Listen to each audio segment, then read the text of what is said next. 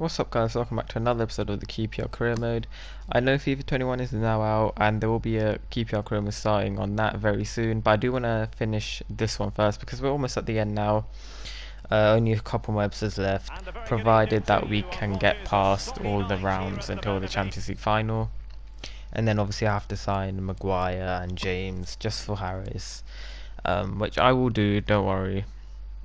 But in the last 16, the first knockout round, we played Real Madrid, who are quite a hard team. You know, we didn't get nice really with the draw despite winning all our group games.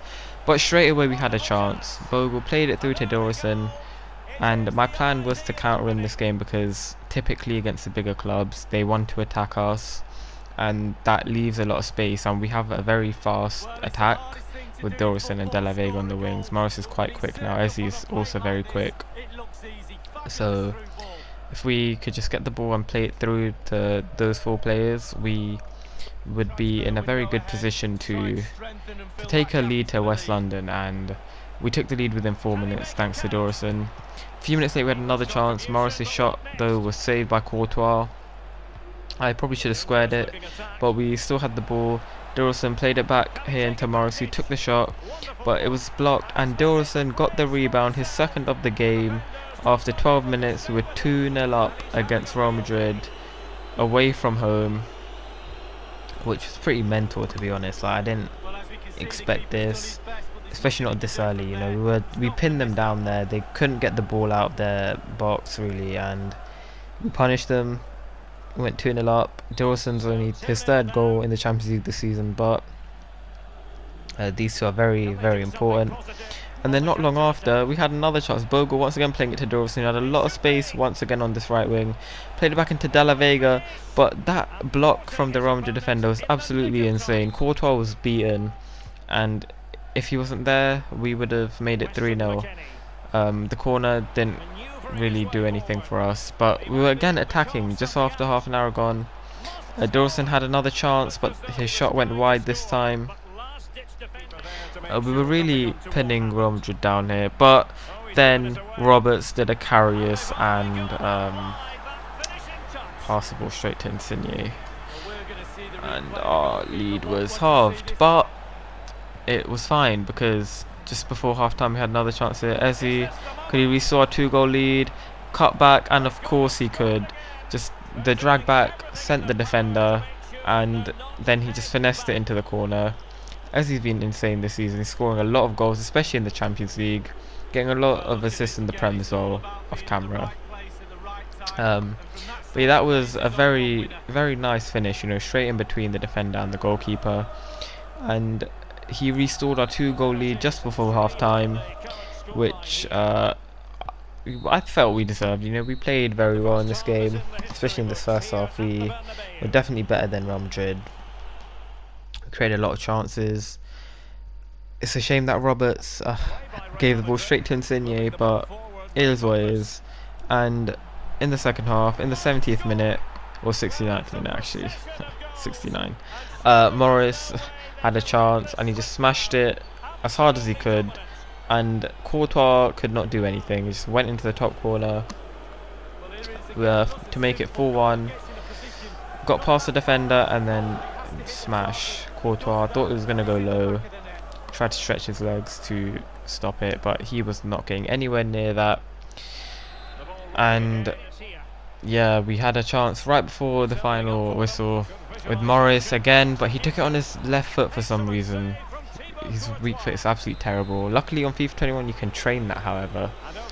But yeah, we couldn't do anything from the corner, and we won 4-1 away from home. It was an insane lead to take back to London. I was not expecting anything like that. I would have been happy with like even being like 2-1 down or something, because the away goal I thought would be insane, but we had 4, so Real Madrid had to come here and win 4-0 or 5-1 or something, or actually 5-2 would have done as well. So they had to beat us by 3 goals and score at least 4. But straight away, well not straight away, 25 minutes in, it was a slower start to this one. As you can see, the first shot's coming in the 25th minute. Morris had a chance and he just smashed it in. It was a really I don't know, it looked like a Harry Kane-esque finish, you know. Camavinga played the ball wonderfully through, a lot of space, and he just smashed it into the corner. Again, Courtois again beaten. Morris, since coming back from injury, has been insane these two games, you know. But like I said, a much slower start to this game. No one was really dominating, no one really created a lot of chances. But in the second half, we wanted to make sure that we were in a position to just completely relax, and De La Vega here had a chance. He cut back, but the shot hit the crossbar. So unlucky. And 10 minutes later, Real Madrid had a chance here.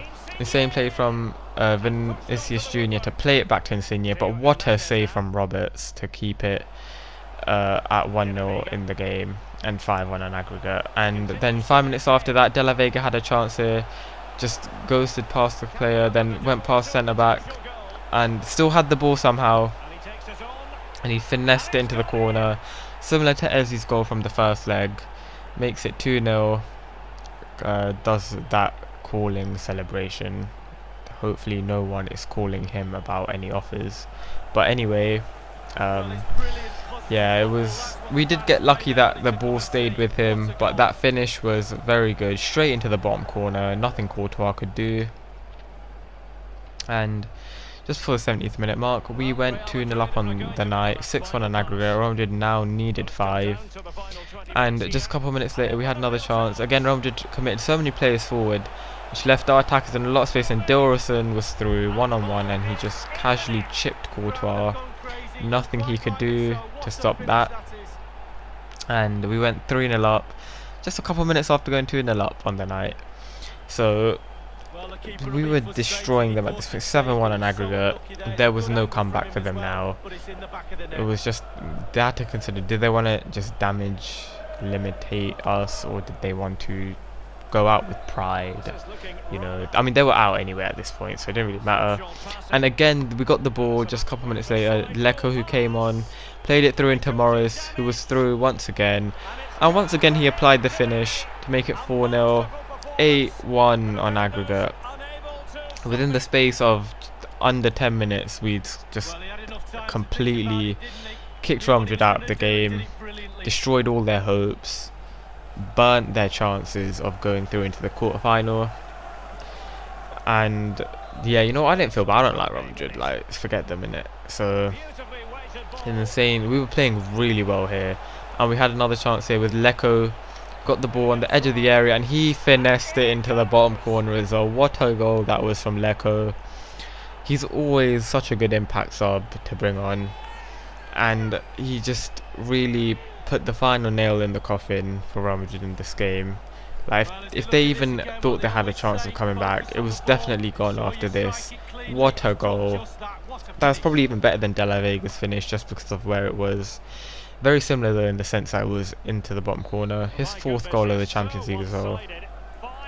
And yeah, Real Madrid were just getting battered differently here, but they wanted to attack. Obviously, they didn't want to just lay down and cry and let us just have our way with them. So they had a chance here with Fornals. He went through and he just smashed it in.